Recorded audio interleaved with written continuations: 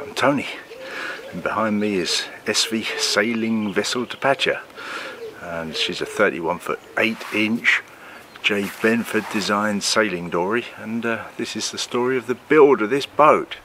Let's have a look. And if you like this sort of thing, one thing you could do to help us get out to a wider audience is to click that old subscribe button if you haven't already, or the bell next to it, which will let you know whenever there's a new video out. Thanks. Well, this week's been one of those weeks, and it's been largely about this foremast that's under my hand here. We're working on getting some paint on that, so I'm getting epoxy primer on it at the moment. A little bit of filler here and there just to smooth up where the fiberglass joins, you know. And also fabricating the masthead fitting, so that's all completed. And we'll be having a quick look at that, and a quick word about the running rigging, at least the element of the running rigging that goes up to the masthead. And it's been one of those weeks where I've spent a lot of time just researching and purchasing items, researching to make sure I purchase, well, as sure as possible, to make sure I purchase the right stuff, the best stuff for the job, and actually getting on and buying it. So some of that's arrived that's relevant to the rigging that I mentioned. Some of it is still on its way, and I'll show you that next week when it comes. Some exciting stuff, I hope. I've just marked forwards and aft as it was on the mast, and I just want to mark those on this. And I've got some letter punches which may or may not come out. Let's do my best.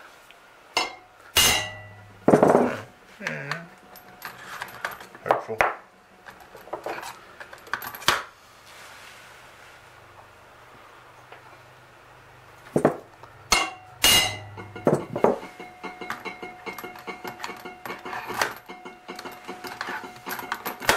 Doesn't need to be perfect, just so it's marked. Aft. Yeah, well, I can just about read that. I don't know if you can on the camera. And let's do the same on the other side,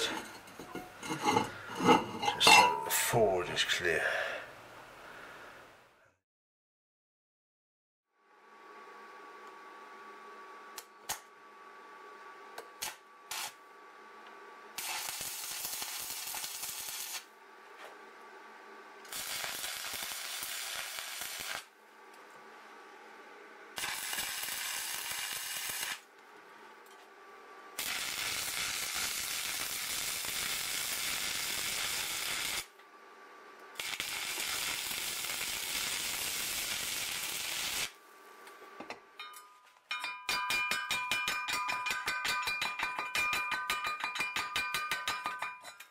Really good though, really good.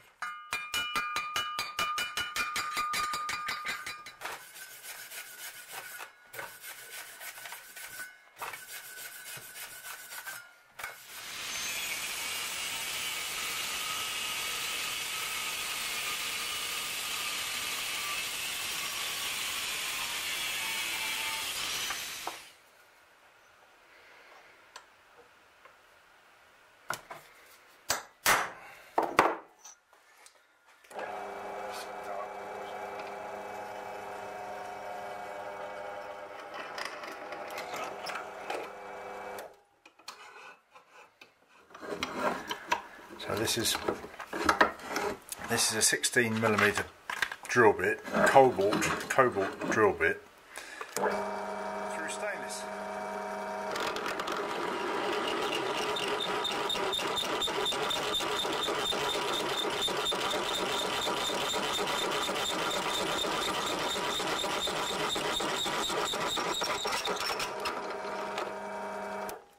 Look at that, that is pretty good, isn't it?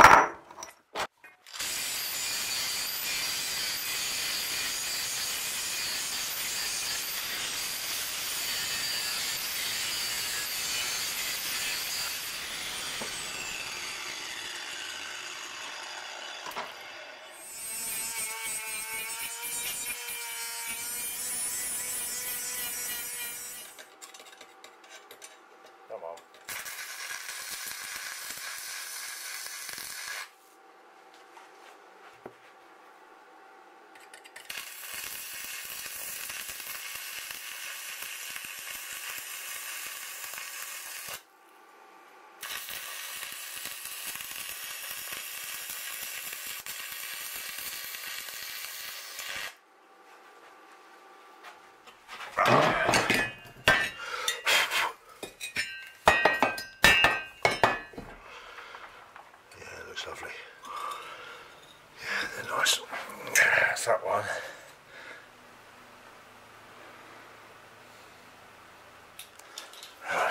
Let's have a look. Trial fitting.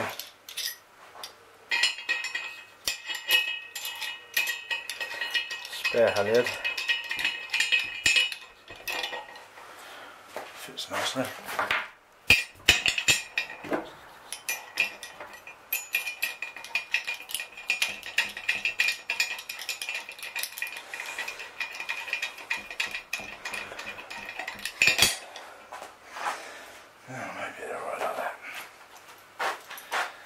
Lazy Jackson flag line. This one here is the flag line. Burgee halyard. These two are the Lazy Jacks, or top and lifts if you like.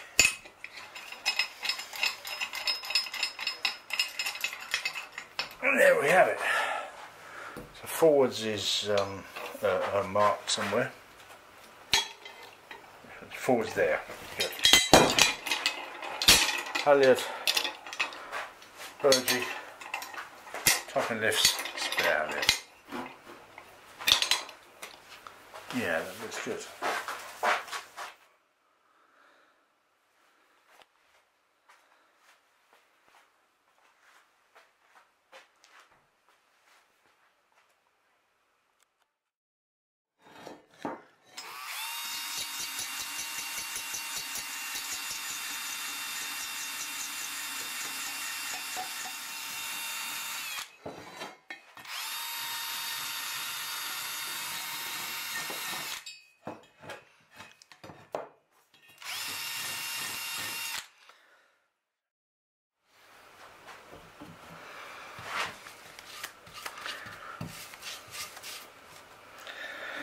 Last coat on the bottom.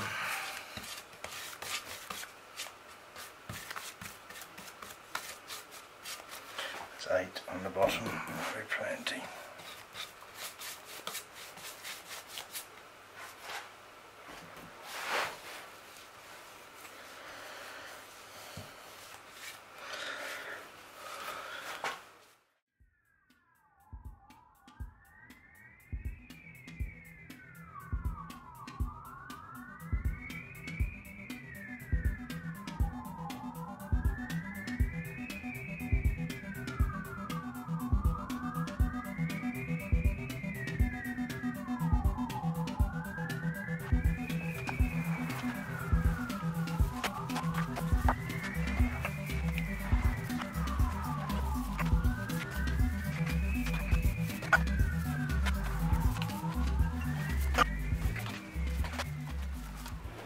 And here we are looking at the foremast, which is in the process of being painted with epoxy primer. I've just put a bit of filler on to just try and smoothen out the bits where the cloth joined, just to make it that bit smoother. But coming on, needs a coat or 2 more of the undercoat primer. Then I've got some 2-component polyurethane top coat to go on there. But that's nearly finished, and it's just about, well, I'll get that painted, moved out of the way, start on the second one. So we've given this a polish up. There's that board you saw me making last week. It's finished, ready to go in, waiting for the paint to dry. And underside of this one's completely varnished, and I'm building up the coats on the top side now. There's another 3 or 4. So here's the masthead fitting. I've given it as good a clean up as it's going to get. I've got some little Dremel-y grinding bits in the corners, and then went through the grits on the wet and dry wet sand through to 3000 grit I think it was, and you know, it's 8 meters up in the sky, isn't it? So nobody's ever going to inspect it too much. It's clean enough and shiny enough for me. Looks good. I'm going to put a masthead antenna, VHF antenna on this one, and I've ordered some parts for that which hopefully will work out. This is the shorter of the 2 masts, so I'm going to put the antenna on that one, and the other one will have a steaming light and anchor light on it combined, maybe a tricolour as well, we'll see. So that's that, and then these various tangs here is where the various blocks attach for all the running rigging that goes up to the masthead. And let's have a quick look at that. Yeah, so there it is. And I bought these Tufnell blocks, which are sort of quaintly old-fashioned looking, but very good and long-lasting, and also not too scarily expensive, so I'm quite pleased with those. Forward is, he says, here. So what we've got here, this one's just a spare halyard block, or possibly for a ghoster. We'll see. I do have a ghoster, so there's a halyard for the ghoster. Then aft, 2 blocks for the 3-part sail halyard. 3-part, so you can pull up the sail nice and easily without too much strain. Then slightly forward of centre either side, a couple of blocks for the lazy jacks, or topping lifts if you like, running lazy jacks. One more around that side is for the burgee or flag halyard, and this one tang here that's got nothing on it, there will be a shackle on that with a line affixed to it. It's a fixed line, not a running line, fixed line, which is called the mast lift, that goes down the outside of the sail and ties around the mast below the boom. So that's the running lines for a junk rig. Really, it's not many at the masthead. You've got the 2 running lazy jacks and the main halyard, really. Of course, there are 1 or 2 other running lines that help you peak up the halyard, peak up the yard, and 1 or 2 bits and bobs like that. If possible, I shall have fixed parallels, which I prefer. Parallels are the lines that go around the mast on the various battens. Some people have running parallels, but I would certainly try to use fixed parallels. Try and keep the running lines down to a minimum, and as far as possible the running lines will be led back to the cockpit, or close to the cockpit, with cleats up just above the cockpit area, so the sails can be handled from the cockpit. There we go, that's what we've got there. There's the second masthead fitting, started but not finished. Well, as you may well know, there's another boat that I'm involved with, and that is the boat that our daughter Hazel bought for herself about 3 years ago, junk rigged ketch.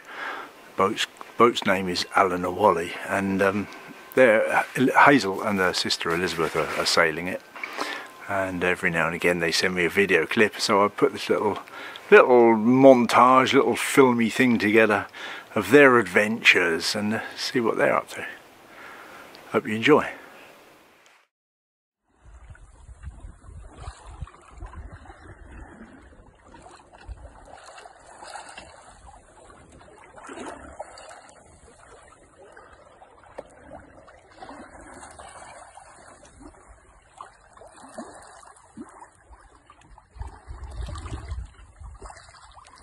Amy, what did we just do? We sailed off the anchor! Woo! New skill unlocked. Advancing to level 2, 3. But yeah, ta-da! We are awesome. Thank you very much.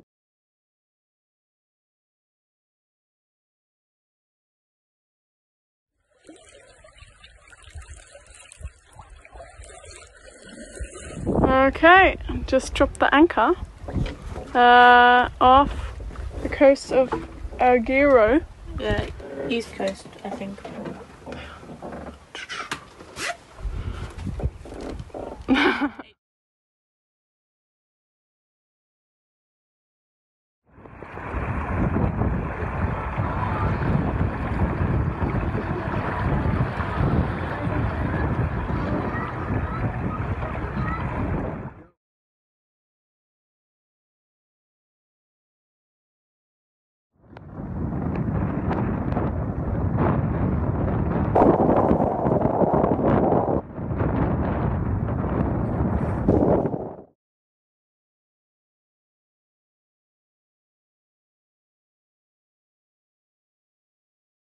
Just got the top wedges in and the bottom wedges in as well, but we tried to fill these holes with Sikaflex, but that didn't really work.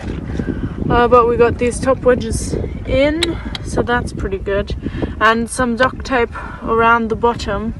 Not a lot, I might put some more under it, but I don't know how else to keep the bottom from falling in. Yes, yeah. Hey, Evie. Hello! What are we doing? We just walked 1.5 hours along the beach to go to the shop and buy food. Yes, we did do that. It's quite warm today as well.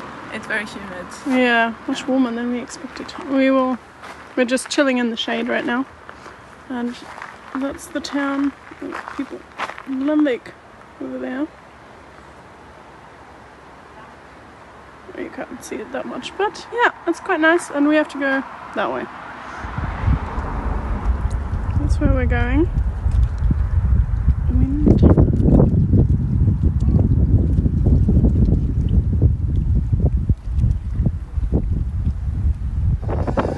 Finally sailing again!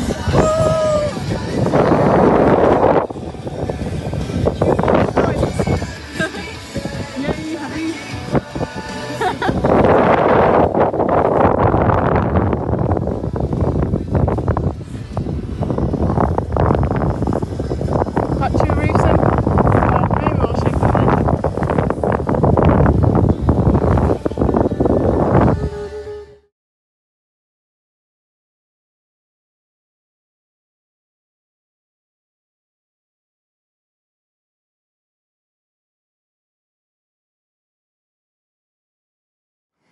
Okay.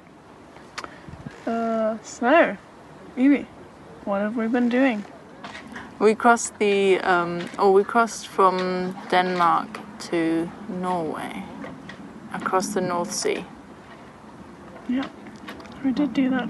Yes, we did do that. That was pretty cool, actually. Yeah, it took us 2 days. 2 days. 2 days. 1 day of no wind and 1 day of actually sailing. Yeah. 1 day of drifting, 1 day of sailing. 1 day of slowly bobbing, semi-parking, and 1 day of actually going somewhere. Yeah, but it was good. It was a good sail. We saw dolphins. We saw whales. Oh my god, that was amazing. We saw an otter. Yeah. We saw an albatross. It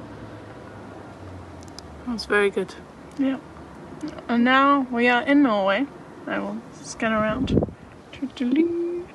Okay, without the music. That is the lovely boat. I'm on someone's private dock right now. But he was a very nice person and let us stay. This is his island. Well, I don't know if it's his island. This is the island. Yeah. And we're just having some tea now. Oh. We tried to anchor like 5 times yesterday, 2 times today. It's just so deep here and so rocky that it's impossible to anchor. At least for us. We don't have enough chain. We don't have enough chain, and every time we've tried to anchor, we've just hit rocks instead of actually having the anchor dig in. Yeah, so at the moment, this is the solution we have found. It's quite a good solution. It's a good solution. Yeah. We have a bench. Yes, it was pretty nice. Ta-da! The glue finally arrived for the mast. I don't know if we ever said that that was a problem. But if we didn't, the mast was loose. The mast was broken. So the forward mast was a bit loose, like a bit very loose in fact. It was like wobbling from side to side. And all the wedges had fallen out, which isn't supposed to happen, really. So luckily, after weeks of waiting, just before on the day that we set off to go to Norway from Denmark, we called the campsite again to ask if our package had arrived, and happily it did. So on our way to Norway, we had to turn back. Well, turn off, really. Turn off. We kind of sort of almost passed it. And then we turned off. Yeah. And motored to the campsite. Hazel jumped into the water and swam. We didn't want to pump up the dinghy. We didn't want to pump up the dinghy to then have to filled up the deflated. dinghy again. So I swam to land with a dry bag and picked it up. Yeah.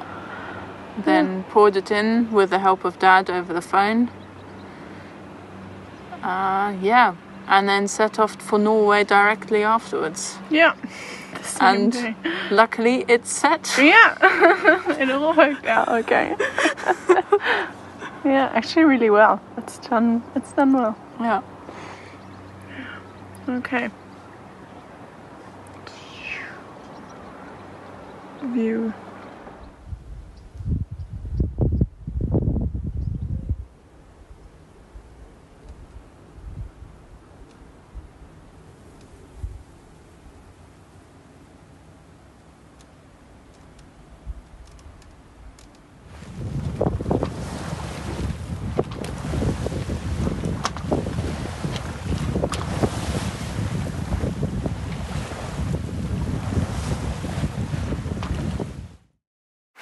And there you go, that's it for this week.